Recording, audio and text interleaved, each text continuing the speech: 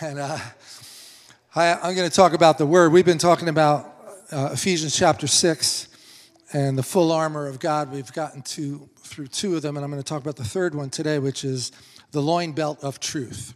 So, Lord, I thank you for your people that press in and are willing to hear what you have to say.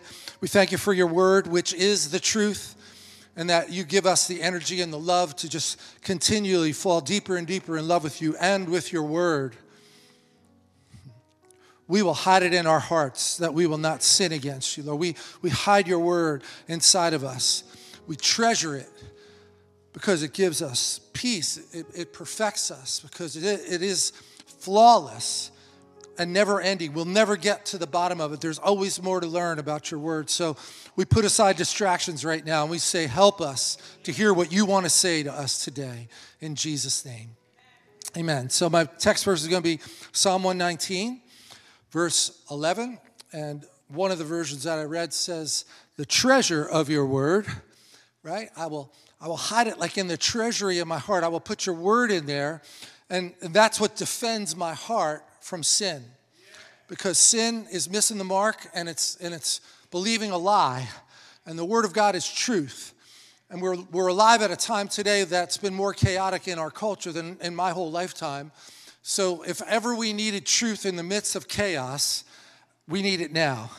So I don't think we can go too long and too hard on trying to help people fall in love with the Word of God. I've been encouraging people to just use it on their phone. Get a Bible program on your phone. Turn it on during the day while you're working. Have the Gospels, have the book of Acts running in the background. Have the life of David. There's just so many chapters on him. Keep it on the front burner of your life. And you'll be amazed how the Holy Spirit will connect what you're processing with what you need to know that day. Amen? You believe that? All right, so here's the text. It says, I have treasured your word in my heart so that I may not sin against you. Can you say it with me? I have treasured your word in my heart so that I may not sin against you. That, if you get nothing else, think of your heart as a vault. And the treasure is God's word in your heart. It's not just in your mind. The Bible says, guard your heart, for out of your heart flow the issues of life. And this is where the contending happens between my will, which can be carnal, my carnal nature, the devil's voice, or God's voice. There's all these kingdoms trying to compete with each other, and we bow our knee to the King of Kings and Lord of Lords, and the truth of the Bible sets us free. You shall know the truth. Daniel Amstutz, when he was here, likes to say, it's only the truth you know that will set you free. You can have it up here floating around in your head, but if you don't believe it, then that's where this disconnect happens. Because your actions are based on what you believe, not what you say. And in the Voice version, it says, how can a young man, woman, how can a young person remain pure? Say it, only by living according to your word. Can you imagine back in the day when they were denying people access to the Bible? Because they said you'd get too confused. Well, man, I got a lot more confused without it. I sure wish I would have had it. If you have your children in Sunday school from the time they're little, like, wasn't it beautiful seeing them come up here and dance today? Like, wow, if you're sowing the seed into their hearts at that age and 50 times a year, even when you go on vacation, right, you're planting that seed. You're helping them memorize Scripture. They're learning songs, and the songs are full of Scripture, and they don't even realize what that's doing for the core of their foundation to know the truth. And they're going to be presented with many lies in their lives. And we're here to help the next generation not fall victim to the lies, but they live in a very different world than we lived in when we were growing up. So it's our job as the older generation to make sure we translate the truth in a way that they can apply it to their lives today. Because you didn't have half the temptations they have today. So talk to them. Get to know them. We're held accountable for how we help other people know the word, especially us as the leaders, we really are. But, it says let the older women help the younger women in the church, right? It doesn't just happen. You don't just get a download. And for many of us, if we weren't raised in a Christian home, you heard the conversation at the table, but these days they hear the conversation at the table and they Google whatever you're talking about. And Google has more influence than the parents have. That's not good. So we have to stand in the gap, amen? What a privilege to sow the truth of the word into the lives of the young people. But if you want to remain pure, it's only by living according to the word of God. I've pursued you, the psalmist says. I've pursued you with my whole heart. Do not let me stray from your commands. Deep within me, I have hidden your word so that I will not sin against you. Deep within me, I have hidden your word so that I might not sin against you. We don't know for sure who wrote Psalm 119, but David did so many heroic acts.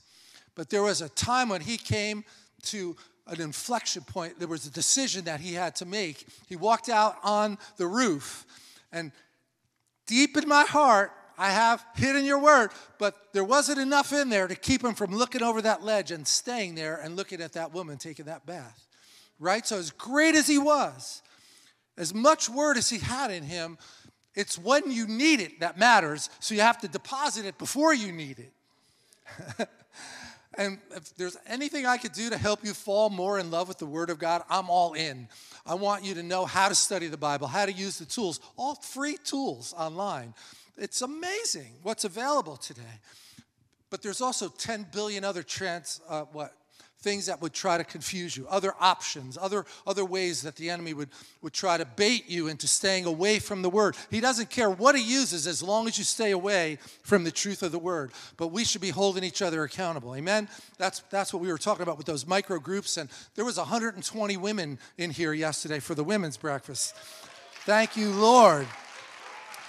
So I think there should be some women's micro groups going on too. And I said to one of the ladies, I bet you in the first half hour, there was more words spoken in the women's breakfast than 5 men's breakfasts for 3 hours. And she said, amen, that's exactly right. And the men come in, what's up? Yeah, good, man, it's good. It's awesome, it's awesome. The micro groups are so key. You have to trust people. You have to know that you can open up your heart and that your business is not going to be spread around. What happens in those groups stays there. But we hold each other accountable. We hold each other up in prayer. We call each other up. How are you doing? Everything okay? So key. The community of the body of Christ is such an immune system defense for us to know that we're in community with each other. All right, so then I love this. This was a song I learned as a new Christian. I was an adult when I got saved at 25, so this is one of the first songs that I heard about this particular Psalm 19. The law of the Lord is perfect, reviving the soul. The testimony of the Lord is sure, making wise the simple. Isn't that a beautiful way to say it? Even a simple person who doesn't have a lot of education, the truth of the word breaks through. It finds a way to break through. There was a lady named Jackie Pullinger that had a ministry in Hong Kong. She left England as a teenager, went all the way to Hong Kong with a one-way ticket.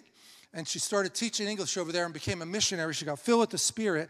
And she was laying hands on these young heroin addicts. They were 11, 12, 13 years old. They had already been hooked on heroin in the streets of Hong Kong. And they started prophesying. When they got filled with the Spirit of God, they started prophesying Scripture. But they couldn't even read. Okay? People would try to donate computers. She said, computers? We didn't even have electricity. You don't understand what the people that we're dealing with here. And the triads there, they call them the triads, were the organized crime. And they would see her, and they thought when she first got there, you'll be like everybody else. You'll be gone in a few months because it's a difficult place. And then they got upset with her because she was getting so many of the heroin addicts healed that they were losing their clients. But then 3 years went by, and they held a meeting with her, and they said, you know what, at first we were going to try to get you out of here, but we think what you're doing for this neighborhood is really good. So we want to partner with you. Man, God will even make your enemies. You'll find favor with them. It's incredible. So, look, the law of the Lord is perfect. It restores, revives our soul. The testimony of the Lord is sure. It makes wise the simple. More to be desired are they, the promises of God, the truth of Scripture. More to be desired than money. America needs to hear that one. Yes, because if you have the truth of the Word, you'll make more money. if you apply God's principles in the marketplace, we could talk about this quite a bit, you'll succeed. Because no boss wants to hire a liar. And sweeter than the honey and the drippings of the honeycomb. Let the words of my mouth and the meditation of my heart be acceptable in your sight, O Lord, my rock and my redeemer. How important. How important. Just in the course of our day, what we're meditating on is going to direct what's coming out of our mouth. And if we're meditating on the word, good thoughts, think on these things. Scripture. And then in Psalm 73, it says, if I had given into my pain and spoken of what I was really feeling, can anybody relate? To be in one of those situations. And I know most of us have probably been betrayed in our lives. You trusted somebody, and then you found out that you got scammed. Or that old song, I remember, everybody plays the fool. No exception to the rule. Remember that one? And like when you're the one that you feel you got played and you're the fool, you feel betrayal. And if you're Sicilian, not good things rise up in your spirit. I am, so I can tell you what happens there. I'm not picking on them. I just am one. So you automatically think, I need retribution. I have to take vengeance. That's what a man would do. Eye for an eye, tooth for a tooth. They go for more than your eye. That's not God's way of doing it. So you can't expect to get out of that cycle if you keep returning violence for violence. You got to find a better way, and God has a better way. If I had given in to my pain and spoken of what I was really feeling, you don't have to speak it out of your mouth. You could be feeling it, but you can allow the word of God to override that. You can ask the Spirit of God to say, you be the dispatcher in my heart. I'm not going to look for that warehouse of the flesh. I'm going into the warehouse of the word and the Spirit, and I'm going to speak life over this situation, not the death that I'm sensing for being betrayed and I want to take vengeance. He said, vengeance is, saith the Lord, not Peter Roselle. If I had done that, it would have sounded like unfaithfulness to the next generation. When I tried to understand it all, I just couldn't, right? So now I just talked about the faithfulness to the next generation. Is one of the best ways our young people can grow is by seeing us model it. Not just hearing sermons and teaching tapes. Those are great. We need them. But what about just them watching our lives and seeing the gospel lived out as we interact with each other? Say amen. Things will go well for you if you say amen. It was too puzzling, too much of a riddle.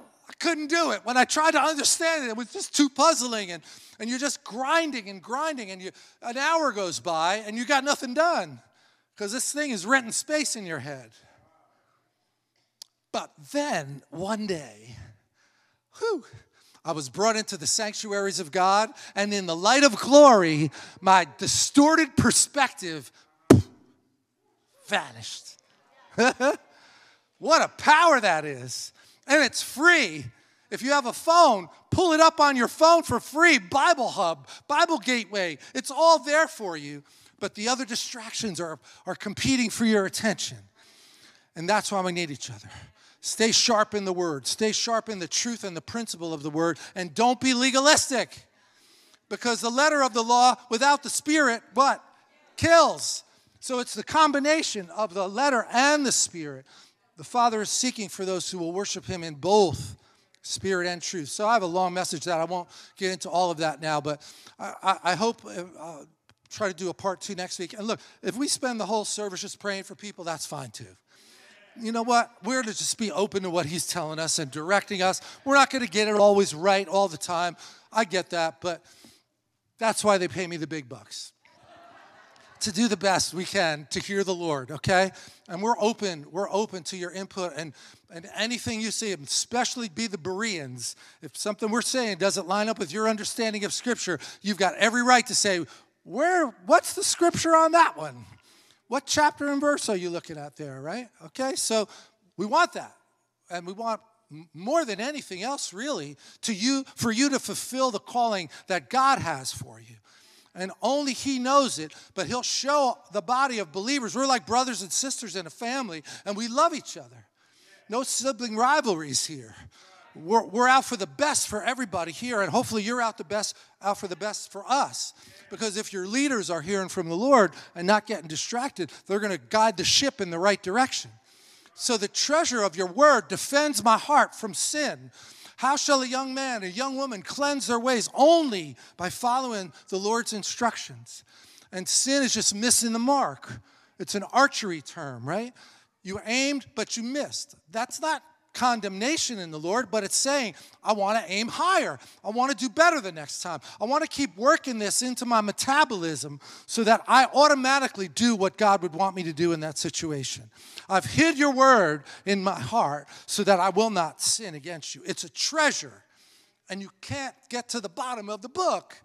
So I just thought I would tell you a couple things. I mean, when I met my wife, I knew that she had already memorized a whole bunch of scripture.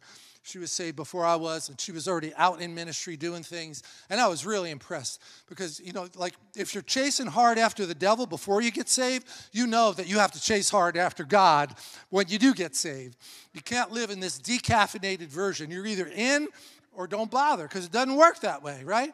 So what were some of the lessons that I learned? She gave me a book when I was still newer in the Lord, and we started dating. And I don't remember exactly when she gave it to me, but I was reading her version of it. It was called The Hiding Place. And it was about this family. The man on the left is the father. His name is Casper Ten Boom. And that's his two of his daughters. He had other children too, but one is Betsy. The first one you see in the middle is the older sister. And then Corey is the one on the right next to her, the younger sister. And Hebrews 12:1 says, we have all of these great witnesses who encircle us like clouds, right? And Hebrew 11 just went through this whole long list. So now you get to verse 1 of Hebrews 12, and he says, basically, since we have them, let's consider our walk. We can aim higher. And the thing that hit me about this family was there was nothing, like they didn't have any long Bible college experience. They didn't go away to ministry school. It was in the 30s when the Germans came into Holland and took over. And as she's telling her story, Corrie Ten Boom, it's like a different world. They had breakfast together every day. And they would read the Bible every day. At the breakfast table, the father would read the Bible. And then every night at dinner, the father would read the Bible. And they would go to church. And that was it. And when time comes all these years later, they're still living together. These two sisters didn't marry. They stayed with the father, and they just had this really beautiful core family going. They knew the word inside out, and they had talked to each other and their church members about how would we apply it. So now they're put in a position, what do we do about the Jews that are being persecuted here? And some of the Christians in Holland said, well, just read your Bible. They said, let his blood be on our hands. So they're under a curse. Casper said, yeah, but they gave us the Bible. The book I read every day is the history of the Jewish people. And Jesus was a Jew. So he would start wearing a star to identify with them, even though he wasn't Jewish by birth. But he built a hiding place in the house. They risked their lives. I won't tell you the story. You go read it. It's an amazing book. It sold millions of copies for that reason. But what would we have done? That's the big question, right? What if I was in that position? Would I have been Schindler? Or would I have looked the other way? I can't answer that question, but I can tell you there's a whole lot more people who think they would have been Schindler that won't be. Because this is willing to risk your life. And they did. And that's what it says in Hebrews 11. Earlier than that, it said, they're not talking about the Ten Boom family here. In Hebrews 11, it's a long list of people, of all the heroes of faith. That's what it's called, the Hall of Faith in the Bible. It's Hebrews 11. It says, they lost everything they possessed. They endured great affliction, and they were cruelly mistreated, which is also exactly what happened to these people. Corrie Ten Boom did survive and wrote the book and then had a ministry. That's the only way we would have known about it. Truly, the world was not even worthy of them, not realizing who they were. Think of that. Think of how profound that is.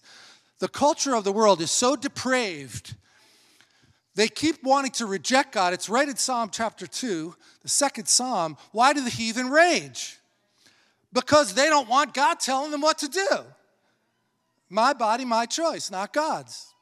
Go ahead. You want to do that? Go ahead. You're just not going to flourish the way you would if you listen to him. Oh, that's a long discussion, isn't it?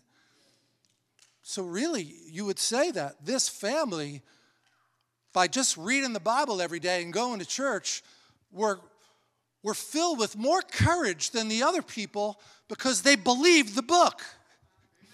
They acted on what they believed. And if we would do that, church, I'm telling you, the culture will shift.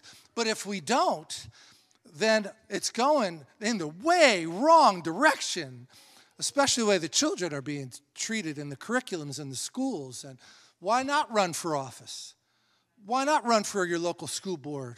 Maybe you don't have the time, but we want to help people get involved because we don't want to just complain about it and then not do anything about it. You're not all called to do that, I get that. But we're a body of believers that doesn't want to say, on my watch, that's what it says right here, steal our inheritance? Not on my watch. Don't get a lot of amens on that one, huh? So, I'll take you through some of the armor, right? It says, finally, my brethren, this is Ephesians chapter 6, be strong in the Lord and in the power of his might. Put on the whole armor of God that you may be able to stand against the wiles of the devil, the lies, the plans, the strategies of the devil. For we don't wrestle against flesh and blood, but against principalities, against powers, against rulers of darkness of this age, and against spiritual hosts of wickedness in the heavenly places. So there's spiritual warfare being described for you right there, but many churches and many Christians in America don't believe that this is for today. It's amazing to me. I mean, having come out of a drug culture that I was in before I got saved, I was seeing spirits all the time. So it wasn't hard for me to believe it at all. I was just glad I was on the right team now. And Holy Spirit and angels, yeah, I sure could have used some of that help. And I'm sure they did, like Sammy was saying. He passed out at the wheel while he was getting off the exit on Route 21. Christine didn't know where he was. And then she called his number, and a stranger picked up his phone. And the guy was like, I don't know who you are, lady. I just bought this phone from somebody. So they had already stolen his phone. They could have mugged him and stole his car. Right? And man, that raised up a lion on the inside. Like, oh, no, devil, you're not getting my husband. Right? But for a while there, we didn't know where he was. But we were praying, we were believing, we were standing in the gap. It's spiritual warfare. And we put our eyes on the person. It's not the person who's the enemy. It's the spirit that's driving them. And God has a greater spirit. And if they get saved, they'll get so many people saved because they're so mean, people will know there's no other way they could have changed. What happened to you? I've been delivered. No better thing. I've been delivered. Therefore, take up the whole armor of God. He says it again in verse 13, that you may be able to withstand in the evil day. It's an evil day, church. In America, it's an evil day. Things we used to take for granted are not being taken for granted anymore. And having done all to stand, stand therefore, having girded your waist with truth. All right, now 2 weeks ago we did the sword of the Spirit, and we said the word there is rhema, which can mean spoken word of God. So Dutch Sheets is the person I heard teach this first, and he said, it's not the sword until you speak it. You can look into that on your own. Bible Hub, great Greek dictionary, you can go study it. Speak the word of God, and then above all, the shield of faith. And I said last week that was like a covering, like we said, Jehovah Nissi today. We heard that prayer. It's a banner over us. It's our shield. But there's something about faith that has a forward movement. So you need a shield in front of you because the enemy is going to be attacking you, and you're the first ones going in. That shield isn't protecting you as you're retreating. You go in with the shield that's customized to you, and you have enough faith to get through it. And then this loin belt is how it's called in the King James. It's holding all the other armor together. And the truth of the word will hold your life together. That's what I said here. It's like a belt. You would put the equipment on, and then the belt would hold it all together. And I'm not going to get too deep into it today, but we will touch on this. We know Jesus is the way, the truth, and the life. The word became flesh and dwelt among us. So Jesus is what holds everything together in our life. If you're not sure what to do, keep studying the word. Keep studying the word. Talk to other people in the church. We have some amazing ministers in this church that do prayer ministry that can help you wind through the different alleys of your life. Zip the lip. They don't say anything to anybody. My wife doesn't even tell me what happens in the counseling room because I don't need to know. And if I do need to know, it can be spoken in a general way that nobody ever has to feel like their privacy is being violated. And if you don't have that, you have nothing. You have to be able to trust that it's safe. There's no cost. Swipe your card if you want ministry. I can't do it. I know there's people that make a living doing that. That's fine. But this is the church. Okay? Anyway, another day's topic.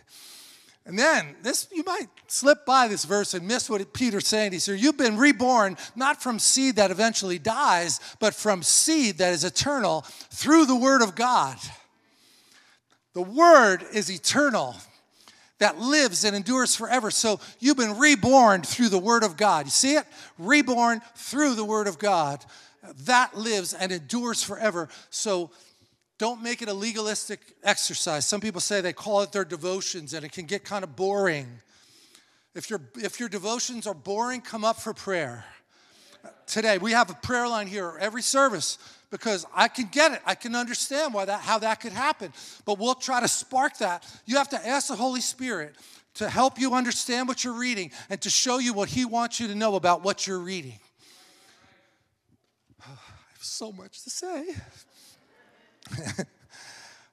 I'm just going to take you, I think, to the book of Revelation at the end because of the time, and I'll touch on some of this next time I speak, which hopefully will be next week, but in this church, somebody else might be visiting, and we don't know, right? I love to speak, but we also like having other people speak too, especially my wife. What do you think? Yeah. I'm just going to say, in Ephesians, right, it's Ephesians 6 where we see about this whole armor of God that's listed. Ephesus was a city of 250,000 people, all right? It was one of the biggest cities in that Roman Empire at the time. So when you're a port city and you got 250,000 people, there's a lot of sin, okay? There's some really advanced demons in that place. You can even feel it when you go under the Hudson River. When you get into New York, the demons are bigger than New Jersey. They're big here too, okay? They're big here too. But you know what I mean? Like you can get out of the subway and walk up and you just feel this oppression depending on what neighborhood you're in, right? So, I mean, not in Brooklyn with the Italian restaurants. That's an anointing for food right there. So Paul is told to go to Ephesus. It's a big, mean old city with a lot of sin. He doesn't care. It's like the bigger they are, the harder they fall. And it says God did amazing miracles through Paul. As if a regular miracle is not enough, he did amazing miracles, right? Like, wow. People would take a handkerchief or an article of clothing that had touched Paul's skin, bring it to their sick friends or relatives, and the patients would be cured of their diseases or released, delivered from evil spirits that oppressed them. Everyone was shocked and realized that the name of Jesus was powerful. But you're his ambassador. So when you speak in the name of Jesus, you are powerful too. Step out. That's what it is. Step out in faith. As a result, a number of people involved in various occult practices came to faith, and they confessed their secret practices and rituals. This is called revival. Some of them had considerable libraries about their magic arts, and they piled up the books and burned them publicly. Imagine that. 50,000 silver coins worth of books. They torched it. The whole city of Ephesus would have said, oh, there's a fire. Yeah, the strongholds are coming down. Those strongholds are coming down. Nobody told them to burn it. They knew inside, we've been following a lie. We got to burn this. Don't give it to somebody else. Don't give your old rock and roll records to somebody else. Give them to the garbage man and break them up. That's what I had to do. There's no record. I know, records is old-fashioned. I get it. But I knew when I got saved, there was no way I was going to give those albums to anybody else. There were so many spirits on those albums. I called the office because my family's in the garbage business. I said, where's the truck? It's on Elmwood and Chestnut Street. Boom, right in the back of the truck. I made sure that it all got broken so nobody would listen to Friend of the Devil by the Grateful Dead. Enough said. 50,000 silver coins. So here it is, verse 20. Word spread, and the message of the Lord overcame resistance, and the word spread powerfully.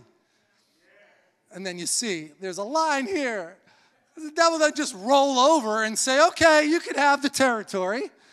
He's going to push back. That's okay. So, an idol maker. Nice job, huh? What do you want to be when you grow up? An idol maker. He had a profitable business. His name's Demetrius. He was making shrines for Artemis, which you also probably know as Diana. Some Bible versions say it's the temple of Diana, but in the Greek, they called it Artemis. And that was one of the deities that was worshipped. And this is what's still left of the temple of Artemis. So it was a pretty big place, pretty big deal. It was considered one of the 7 wonders of the world at the time. This is what an artist's rendering looks like, what they thought it was based on the ruins. So there's some big demons hanging in that place, let me tell you. So you're not going in there with a little firecracker. You got to bring the cannon, right? You got to bring the big weapons in. That's called spiritual warfare. We're not wrestling against the flesh and blood, but principalities, powers, and rulers of darkness. So if you're going to engage in this battle, you can't be decaf. You got to be special forces. You got to take this seriously. You can't be in sin and go in and think you're going to cast out a demon out of somebody. That happens in Scripture. The 7 sons of Sceva. Paul we know. Jesus we know. Who the heck are you? And they run away naked. That's a word picture, huh? And this guy says, look, we're all in a fine line of work. We're making a good living, but we better wake up or we're all going to go broke. You go woke or you go broke. The church can't go woke. Another day's title. You heard about this fellow Paul. Here in Ephesus, he's already convinced a large number of people to give up their idols.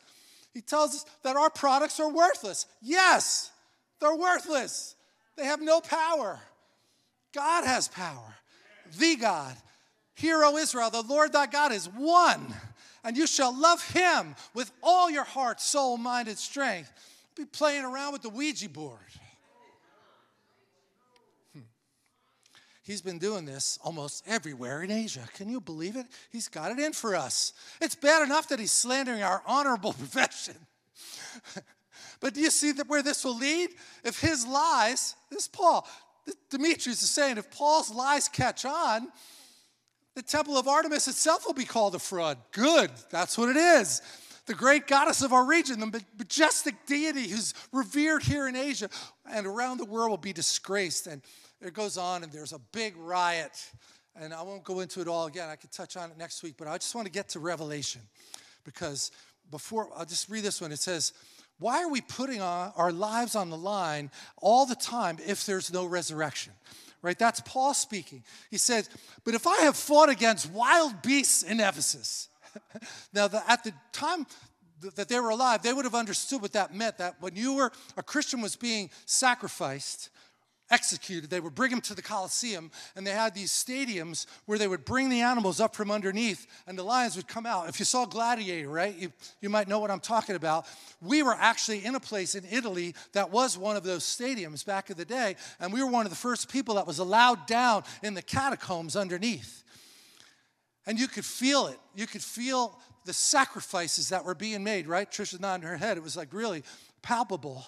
So when he says fighting the wild beasts, it doesn't mean he was actually in the Colosseum fighting. It was the spiritual warfare that was going on because the demons in Ephesus did not want to let go. And we have to be careful that we don't get scared by this, okay? You got people around you that can help train you. Don't be spooked by this stuff. It's true, it's real that you have to be careful and you have to know your authority, and you don't want to be a novice. You want to know who's laboring among you, but don't back off from being trained. That's why we're doing this prophetic class, right? So you can be trained. We're about the work of the Father's business. We're equipping the saints for the work of your ministry. Stella, you got a great ministry. Built right in, right? Amazing, isn't it? It's so great. I hear about it all the time. Some human cause. What good is that to me? If I've been putting my life on the line and I battled these demon spirits in Ephesus, the only reason it matters is because there's a resurrection. I don't care what men can do to me in this world. There's nothing they can give me that's going to match what I will have on the other side. I'm getting a new body. I'm going to be a resurrected man on the other side.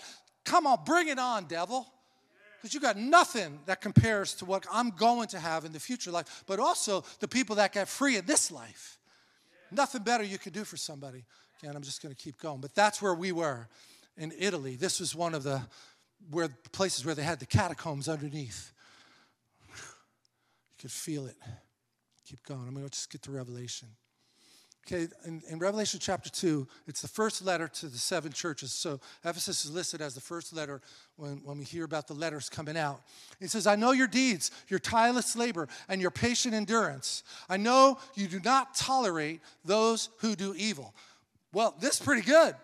For that city, for this kind of a compliment, this means the church really built up in whatever time that was there in the difference between when Revelation is spoken and when Paul first got to Ephesus. Something big really happened. They did a great work of building that church. They got a lot of pagan people saved. And now the angel is speaking, verse 1 out of the 7, and he says, I know you don't tolerate those who do evil. Furthermore, you have diligently tested those who claim to be emissaries or apostles is another way to say it. And you have found that they are not true witnesses. You've correctly found them to be false. I know you are patiently enduring and holding firm on behalf of my name. You have not become faint. Sounds like a pretty good review so far. Starting to get a little proud about this, maybe. However, there's that room for improvement. Here's one of your opportunities for improvement. I have this against you. You abandon your first love. That's still true today, right? This can happen. It's not that you're cold. You just got a little more lukewarm. Easter had a classic line a few years ago when we were at our old church. She was running the prayer in the morning. Still does, she's here in intercession. And they were really starting to hear the voice of the Lord. And then people were walking in from the parking lot and they were talking. And the analogy she came up with, not in a condemning way, but it was like the water was starting to boil. And when you people came in, it was like pouring cold water in the pot. And again, like that could sound condemning. It wasn't. It was just a great word picture of the momentum that we get when we're all in this thing together. We're all rowing at the same time in the same direction. In the place of unity, there is a commanded blessing. When we know, that's Psalm 133, commanded blessing. So something happened to cool you off. It's a big challenge. It's a big challenge. It's one thing if Trish and I are still, on fire for the Lord, you know what I mean? If we're passionate, if we're putting our time and energy in. But what good is it to you if it's not contagious? So that's what we want. We want it to be contagious because we can't do it all, right? So you can't be depending on somebody else's faith, but you can pull on somebody else's faith and put a demand on the anointing. You know that one? That's a good one, isn't it? Why should we settle for less? No way. The devil doesn't settle for less. He tries to steal, kill, and destroy. So we should try to give abundant life to people because it's available through him, not us. We're the vessels that he uses, right? So I have this against you. You've abandoned your first love. Do you remember what it was like before you fell? That's a pretty strong word. Well, I feel judged. Sorry. This is God speaking. It's your review, right? It's your review. This is an opportunity for improvement. Remember how it was before you started to cool off? That could sound really condemning. I don't mean it to. I really don't. I think iron sharpens iron, right? That's why we're here. That's why we worship together. That's why we leave room for flexibility in the schedule, because what schedule? It's the Lord.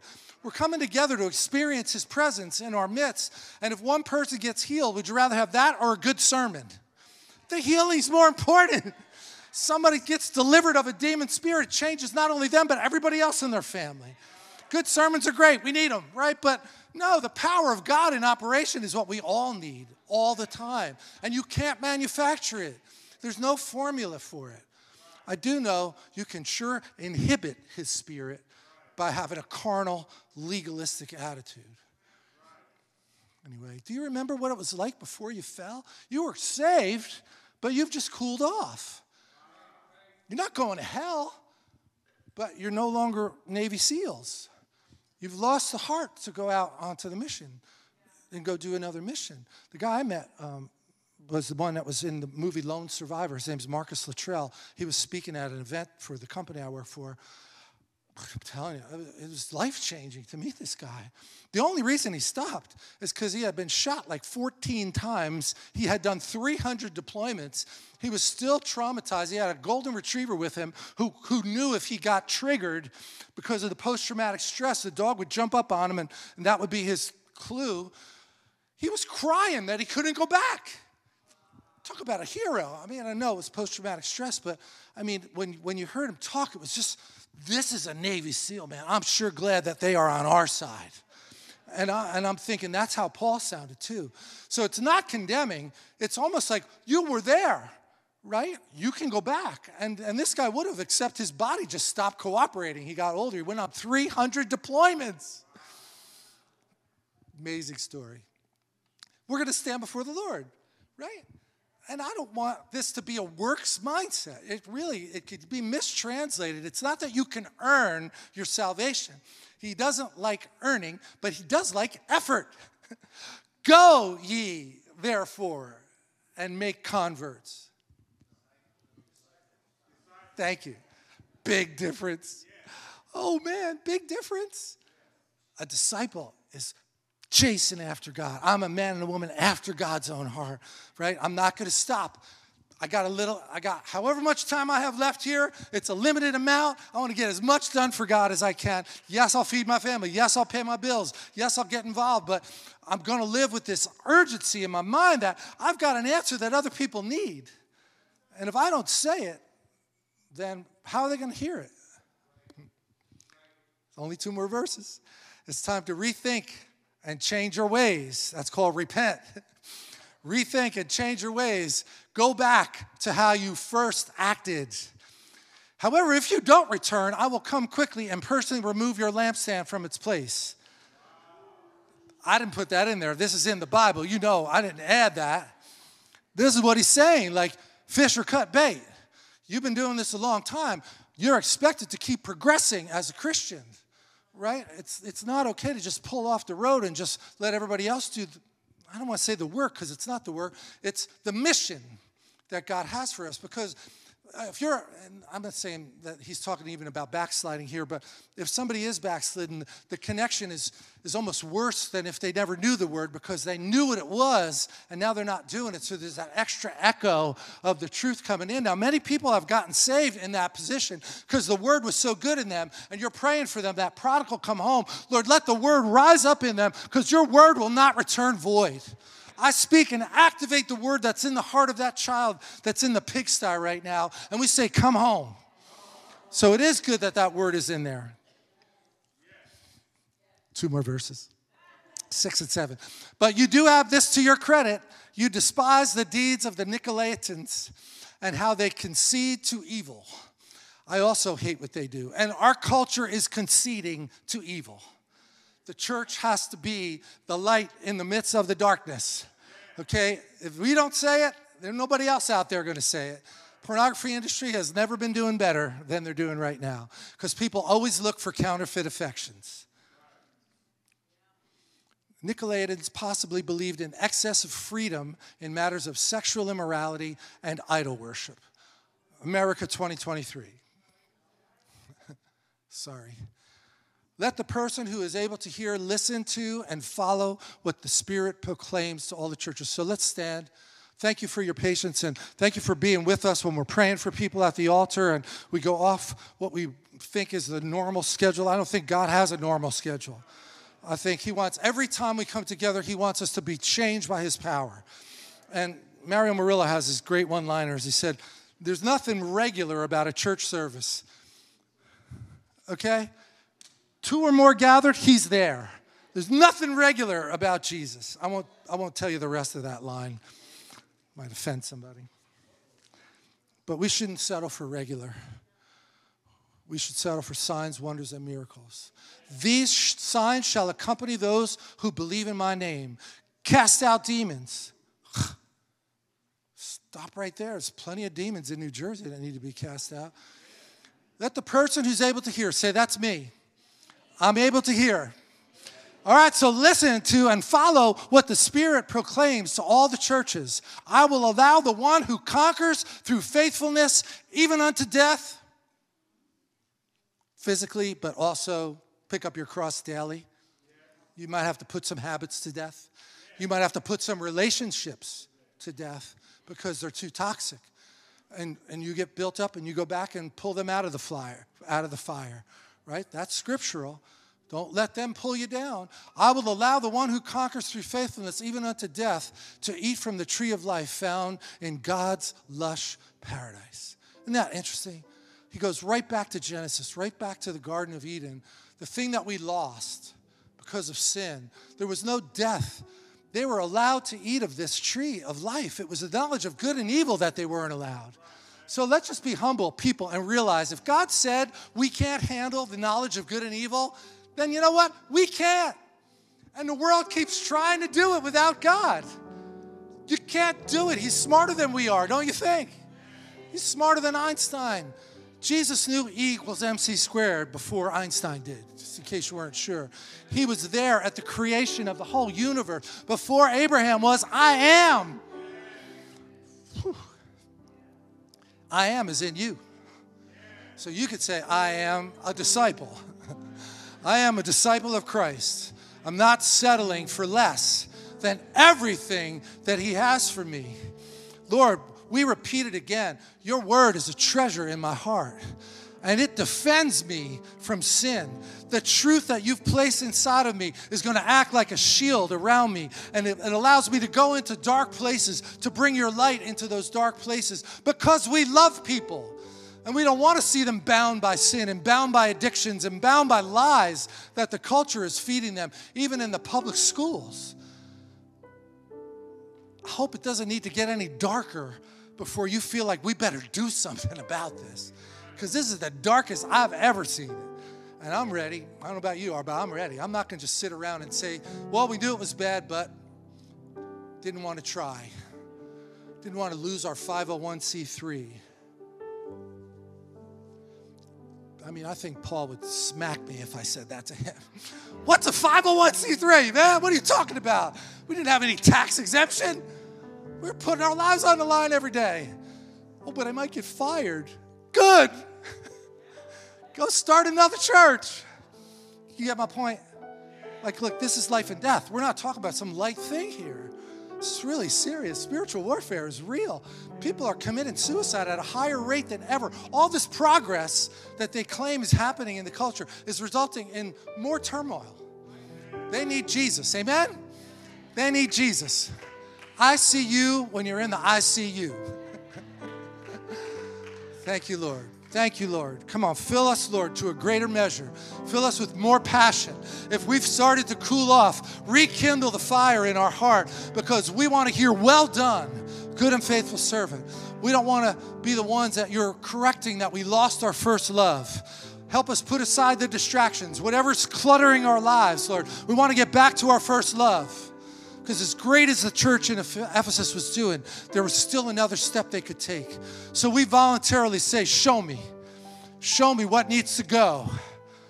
Show me, and then I will go where you tell me to go. Here I am, Lord. Send me. I commission your people, Lord. I thank you for everyone that's here today, that they're willing to go that extra mile, to go that extra step, to be the special forces that will not quit. Because your work is too important here in the earth. And the same freedom you gave us, we want to see you give to other people through us. So empower us and encourage us to do it, Lord, in Jesus' name. Everybody said amen. Love you all. I said prayer, right? So if you're coming up for prayer, there's an altar right over here on the left-hand side. There's an usher at the front.